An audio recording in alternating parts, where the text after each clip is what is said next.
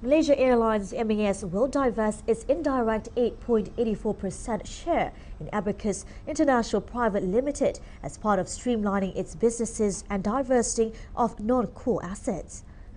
In a statement yesterday, the airline said the sale is expected to be completed by late this year.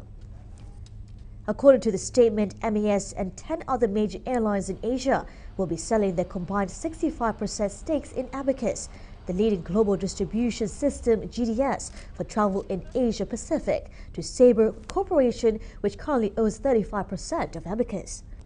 Abacus serves at present more than 100,000 travel agents across Asia Pacific region's 59 markets and has both global and uniquely local relationships with airlines and hotels.